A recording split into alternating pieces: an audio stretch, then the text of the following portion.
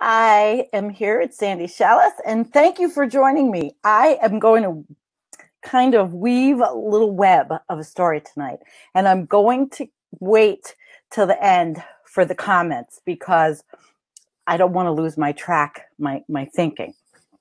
So I'm really happy that whoever's here is here, and it was shared. But you know, it's a good story because it's kind of the story that goes on everywhere. And I gotta say, hi, I know Marsha's here, probably Mindy's here, and Dre is here from Yay, it's Off Fossil Fuels Wednesday. Yay!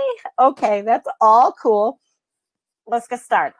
So I went to an event the other night, and it was a political event, and I have association here because I am the things I want to have accomplished here with the people I know, and it's all good. So there was a speech by the county executive where I used to live, and he did a speech, and what got me was he talked about the stadium in Buffalo. Now, the guy that owns the stadium, the football stadium, owns the Buffalo Bills, he owns the Buffalo Sabres, and he owns other sports teams. His name is Terry Pagula, and he's a big deal in the Buffalo area, okay? But that night, the other night, the county executive who takes donations from them, you know, and he's a Democrat. I mean, he's got good things going for him, but it's kind of like, I don't know. They never talk about anything with energy that other than, oh, we're going to get green energy jobs. They never talk about the issues. They don't talk about what's happening. You know, all right, so he's talking to a room full of people that actually he was a fill-in. But my thing was, when he started with the stadium, that was it. And it got me thinking for the last few days that I have got to do this because Terry Pagula is a person who is let's say he's made $5 billion from fracking. From fracking in Ohio. Started, I think, 40 years ago with $7,500 because he went to school. I mean, he's a gas guy, you know, he went to school, but we'll go a little into that. But I want to start with this article that will just give you an idea of what I'm talking about. And I just have to make sure that I'm on the right one because I've got so many pulled up. Nope, this isn't it. Well, maybe it is. Let me see. Nope, that's not it. Just give me a minute. Oh, and let me know how my connection is because I was told the other night, or I got a thing from the other night from AT&T, who I pay a literal fortune every month so I can do all this, okay? And that I had exceeded my 16.5 whatever the hell. So why can't I find the really good article? Because I just had it up, of course, and it's what I have to start with, and I can find it. All right, here we go. My goodness. Why wouldn't it be here? Well, let me tell you guys, it is a very interesting story, but I really want this. Oh, here it is. All right, here we go. You know, I have an iPad, and my research is done on iPad, and I have 50 zillion windows open. So here we go. This is actually the Marcellus Drilling News, and they brought to light this article that came out in the Buffalo News. And they talk about, you know, they're glowing about fracking. They think fracking is the second coming of God. And it's like, you know, fracking is the answer to everything. So they talk about Terry Pagula, and they say that he's an interesting guy. He's a billionaire who owns both, like I said, the Sabres, the Bills. He also owns East Resources, once a big driller and holder of acreage in the Marcellus Shale, which I live on. But I'm in New York, and we have a ban right now. but it's precarious. Okay, so this is talking about, of course, yes, dirty fracking money saved the Buffalo Bills.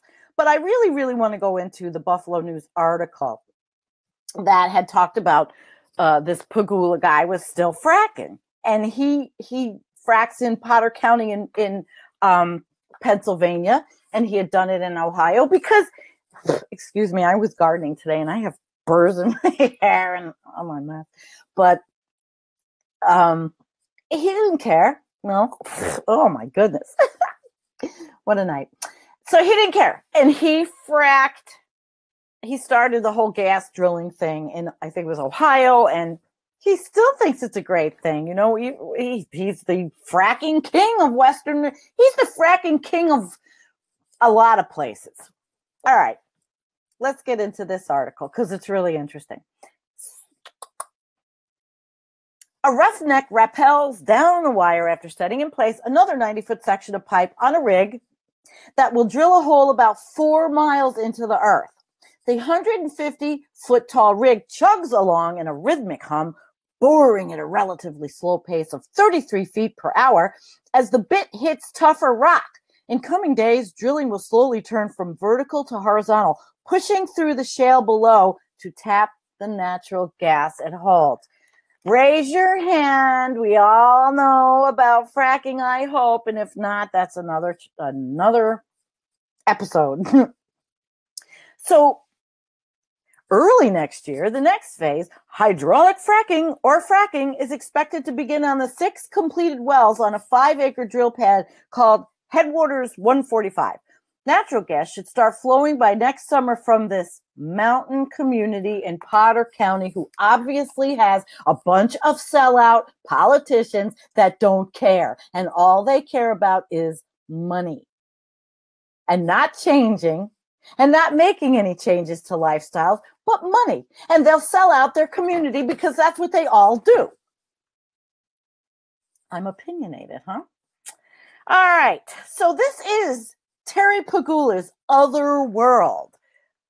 Far from the heady lifestyles of the NFL and the NHL, drilling for natural gas is what made him a billionaire 4 times over and allowed him to purchase the Buffalo Bills and Buffalo Sabres after he sold a sizable share of his operations to bigger companies.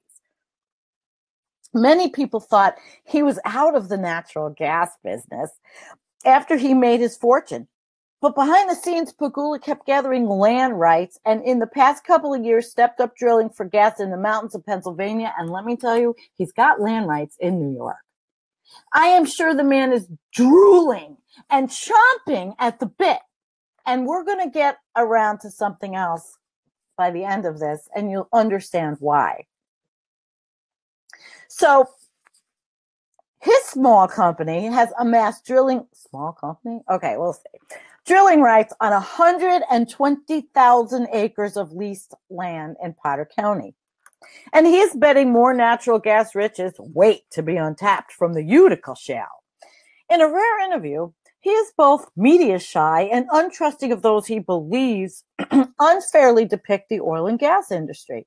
Pagula said he never had any intention of retiring from the oil and gas business because once you get the taste of that money and you get the rush, how can you retire? It's a sickness. It's ironic to some that Pagula's wealth and his heavy investment in Western New York, including $200 million for his Harbor Center project, is based on fracking. What he oversees just a few miles over the border in Pennsylvania is illegal in New York under orders from Governor Andrew M. Cuomo, who would probably frack the hell out of New York State if he didn't get the political opposition.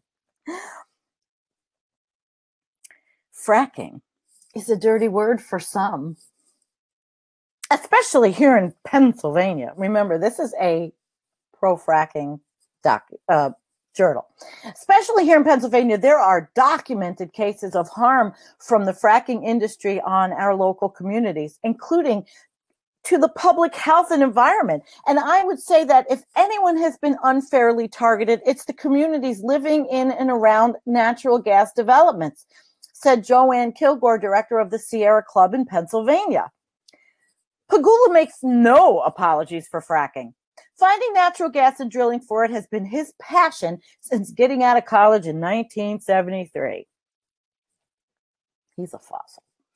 Just months before the Middle East oil crisis that sent gas prices soaring. Today, he strongly believes his industry makes the country less dependent on foreign energy. The old foreign energy. Instead of looking for solutions to anything, they're just going to do more of the same. It's always like it. It's not. I don't see when it's going to change, but opinionated. Let's stop it. Re-entering industry. Some believe Pegula was largely stepping away from the oil and gas industry when he bought the bills in 2014 for $1.4 billion. Pocket change. He had sold a sizable share of his natural gas assets to Royal Dutch Shell for $4.7 billion 4 years earlier, netting him $3.3 billion. Oh, that's surprising. He didn't hide his money offshore. Oh my goodness. Is that an anomaly? Several months before his bill's purchase was approved, Pegula's flagship company, East Resources, received $1.75 billion for drilling rights on 75,000 acres of land in Ohio and Pennsylvania. But 5 years ago, okay, this is from 2017, Pegula began focusing on Potter County, quietly acquiring acreage little by little, just like they do. Potter County was on his mind because of his years of experience and knowledge of the region, told him that there was potential in the Utica Shale formation and another shale field closer to the surface. Nearly 4 decades earlier, Pegula acquired old records of oil and gas drilling that occurred 140 years ago in the Appalachian region. He could make sense of the records because he earned degrees as a petroleum and natural gas engineer at Penn State and is a self-taught geologist. Pegula pored over those records and found the geological formations, the Marcellus Shale, underneath me right now, that were rich in natural gas. Sometimes, he says, he can't sleep at night because of studying those records. I just love it. Some of those records are over 100 years old. It's priceless data. We built our business basically off of that. Selling drilling assets has made him a fortune, but he still believed more natural gas was hidden in the deeper shale. Let's just keep going, right? The Utica Formation underneath Potter County. Geologists also believe this Utica shale that the company is concentrating on could be more productive and profitable than the better-known Marcellus Shale. What's more, Potter County was wide open for gas exploration, Pegula said. So in the past 2 years, he expanded drilling development work of JKLM Energy, LLC, a closely held company named for his children. Ah, that's so nice. Are they drinking any kind of fracked waste water or radioactivity? Oh, wait, he lives in Boca Raton. Silly me. God knows what they're drinking there. Breathing. He employs about 20 people at its headquarters near Pittsburgh. Among the executives is one of Pegula's daughters, Laura Pegula, who is also a geologist. So she went to school for science. She's a geologist, but she went to school to drill the ground and to make money, pollute the water. Up in the mountains and far from the main roads in Potter County, JKLM and its contractors are busy. Pegula's company has gotten permits for 47 natural gas wells in Potter County, according to the Pennsylvania Department of Environmental Protection. Is that an oxymoron or what? Some permits are for wells since drilled or fracked. Others are ready to be explored and possibly drilled in the months or years ahead, depending on the market and pipeline infrastructure. A well could cost $10 million or more to build. After waiting up to 6 months to get a permit from Pennsylvania, the land is cleared and the roads are created. An initial crew drills down the first 2,500 feet or so. Next, the big rig comes in to drill down in a vertical and horizontal well that ends in a well 8.5 inches in diameter before cement casing is added to reinforce it. It doesn't even sound right. But I'm not a scientist, so how would I know? And oh, Kim says she's got to go. Okay, bye, Kim. I did one. So the article goes on, and it talks about how he's rooted in what his passion was, which is oil and gas. And people in Buffalo who are sleeping are realizing that Pegula's firm is increasing its drilling operations and is the only major player actively operating in Potter County. So he defends fracking, and he bristles at people who believe renewable energy sources like wind or solar can replace gas and oil in the coming half century. The numbers aren't there, he says. Well, guess what? Maybe if people like you invested your money in looking for alternatives, the numbers might be there.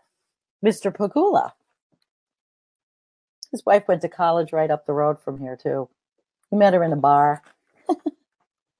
And now she's like the like CEO or whatever it is of the NHL, NB, whatever, that football team, the Bills. So this guy, he says, he acknowledges becoming wealthy in the process, but he notes so too have landowners who have been leasing royalty deals with drilling firms. At the same time, consumers and businesses have enjoyed lower energy costs because of the boom in domestic produced natural gas. But Pegula says he doesn't expect to be drilling New York because of Cuomo's ban. It saddens me, he says, but I don't see it changing. They better hope we continue to produce energy in other states because they're going to need it. Well, they're going to need it because of other things, which I'm going to go into in a couple of minutes. But, as we weave this circle and we talk about this guy, this Pegula guy, who is a fracker, there was another thing that was going on, and there was a controversy down here where I live that our environmental group was involved in a bit, and even one of our state senators was against it. And I'm going to tell you about that.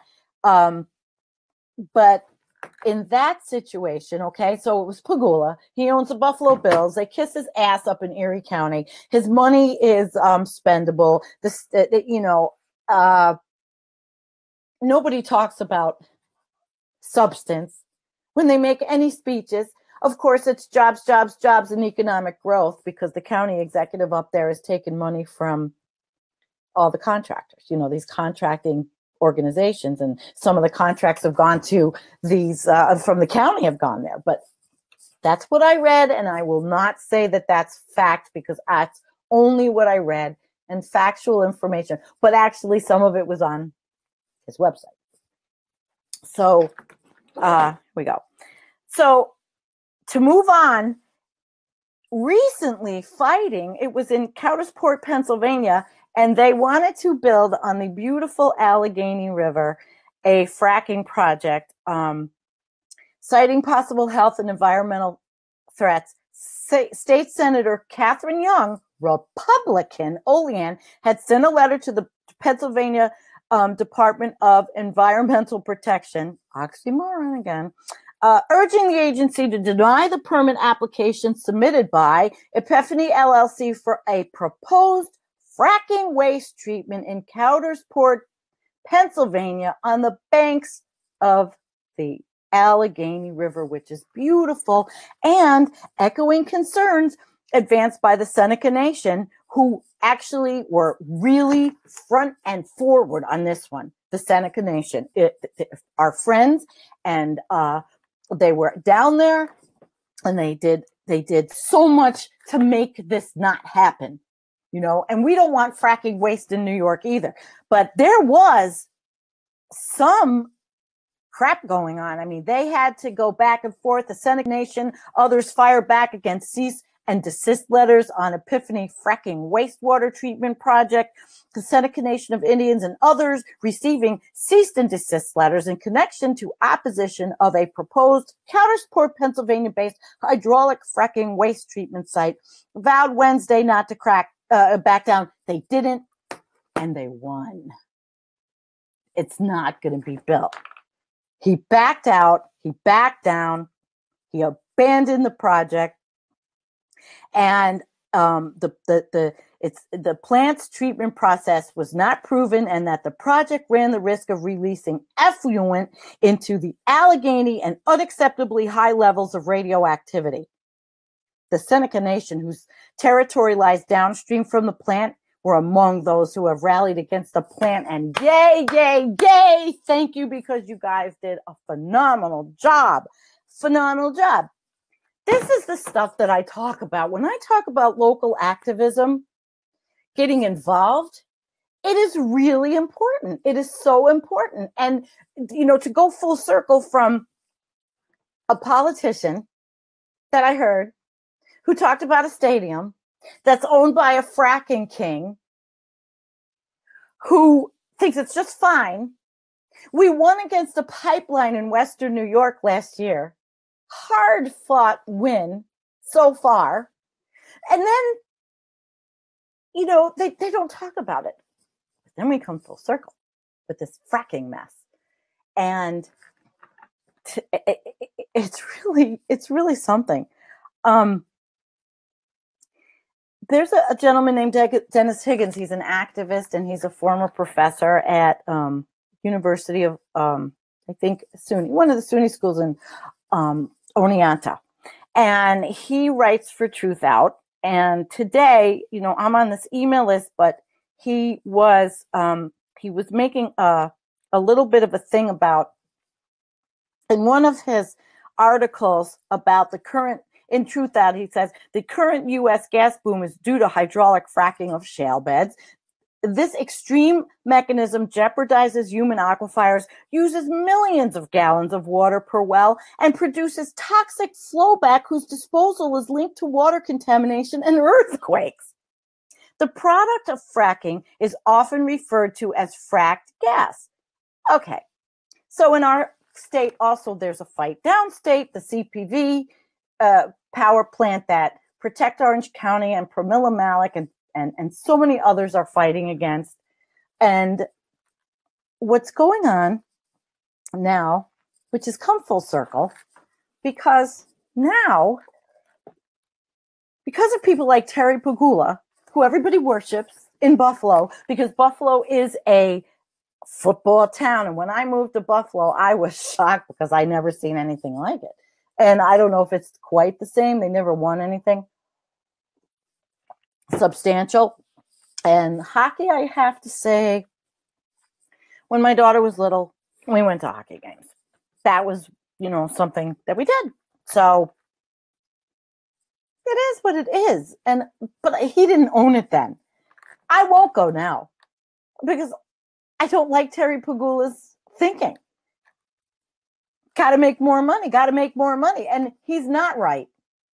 You know, we can make changes by 2050, by 2035, but you have to resist the greed and the temptation by these people. So Dennis Higgins is talking about now these microgrids in New York, frack state, you know, ban fracking state. The Western New York, we got this frack king that like owns, you know, Buffalo and the sports teams and all that. And here we go about something called microgrids. Okay. Don't forget, I told you we won against a pipeline here. But that doesn't mean all of them aren't being put in feverishly down in the other parts of New York State. So, but this is happening everywhere. I'm just giving you an example of my state because it proliferates out to everyone's state. And here we go, because I'm almost to my time limit. The egg timer is going to go off. He says, if you go to the New York State Energy Research and Development Association link, you can read these PDFs for these proposals to put these microgrids in tons of towns. They are other names for compressors. Just compressors. And they will lock New York State into having to buy fracked gas for the next 40 years. And what will happen is, if we don't have a governor voted in who is friendly to green movements or going forward and making change, New York State could very well be fracked. And then they're lying, because they're telling us this. He wrote an op-ed in the Ethical Journal, and that's what I'm going to end with, because it goes full circle. It really does. What is REV? Rev. What's a microgrid? And what do Ithaca, Albany, Ulster, Valhalla, and a bunch of other towns in New York State have to do with it? Or substitute towns wherever you live. Give it a minute, and I'll explain how New York continues to beat its head against the door to the future instead of simply knocking and walking through.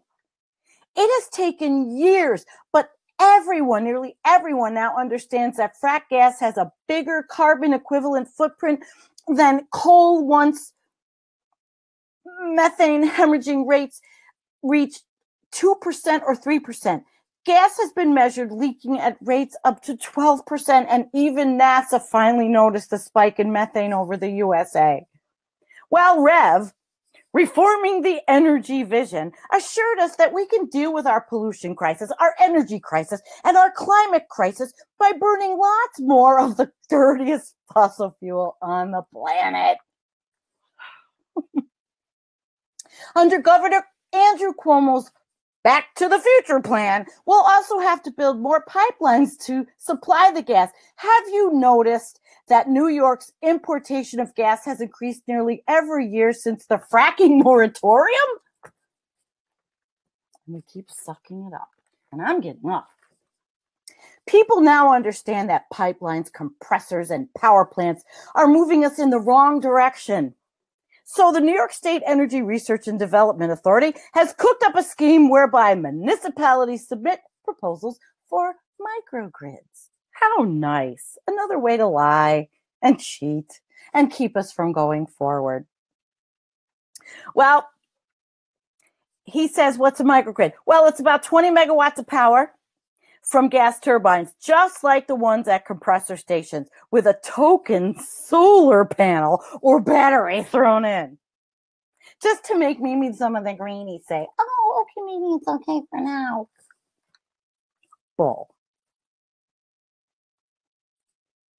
Well, it's about 20 megawatts of power from gas turbines, just like the ones at compressor stations that we all hate. They are marketed as solving our non-existent grid resiliency issues. Or they are billed as peakers. Peakers, what does that sound like? Peakers, with promises they will only run occasionally. Don't kid yourselves. These dozens of proposals are really meant to add some hundreds, perhaps thousands of megawatts of gas-fired power to the grid. They will run 24/7. Cuomo has assured us he will cut 40% from state greenhouse gas emissions and build renewable power to supply 50% of the state's needs, all in the next 12 years. Perhaps he doesn't plan to be here when the results come in. Possibly he's relying on Isedra's utter incompetence when it comes to measuring emissions to allow him to claim success. According to the Independent System Operator 2017 Goal Book, the state already gets about 46% of its energy from gas and oil. All we should be adding is solar, hydro, and wind power. He says, don't rely on Governor Cuomo to save New York or the planet. For starters, communities have to say no to frack gas and plants being billed as microgrids. Okay, so we came full circle. And who is complicit? It is the the political people, the people on these town boards, it's politicians, and they're paid. And, I can go back and say, okay, we have to get rid of Citizens United. Yes, we do, because they're all bought, paid for, but this is state. However, as I saw in the donation records of the Erie County Executive, he did take money. He took money from a really reprehensible person when he ran, Carl Palladino, a racist, an awful Trump-supporting, developing, planet-eating racist. And Dennis Higgins is not wrong. We need a change in New York, but we don't need to go to the right. We have a really good state here, and all of you can make your states like this. But you have to get involved. You have to do something. And Pennsylvania breaks my heart. I don't know what's going on down there. I don't. And Kim Dupree was doing her stuff in Pennsylvania, and then she moved to Ohio. She's taking a little break, but she was actually reporting on all of the things going on there. Well, you got to go to board meetings. You have to be involved if you really want to know. You have to be involved, because really what's going to happen is we will have the wool. What is it? The wool. We will be lied to. We won't get out of the mess. And like I talked the other night about the doomosphere, it's a damn shame. But we are there if we continue this way. And we don't have foresight and vision. So at that, I'm going to take a couple of comments. Hi, Bonnie. She says that is awful, lawful, and so low. It all is. And Ed says it's bullshit. Of course it's bullshit. But you got to see what's going on in your own states. And Marcia says, yeah, local activism is powerful. Yeah, because you really can't do much unless you do it in your own backyard first. And that's what I say. Kat says, money is nothing. Earth is everything. Of course. I mean, while we're still here, and while we're not shitting the bed today, why not work towards something good in your community? No, why not? We don't know how long we have, but we're not stopping the things that are going to make us go. Bye-bye. I'm sorry to say it. But people like Terry Pagula and the politicians that take money from him and the fracking industry and all of it, it's one big circle. I'm going to put up links, and thank you for coming. And good night, everyone. Please share. Peace. We don't want fracking, and we want to stop using gas. I am one step away from being gas-free when we get our solar panels. But not everybody can afford it. That's another stream. Have a good night, everyone. Bye.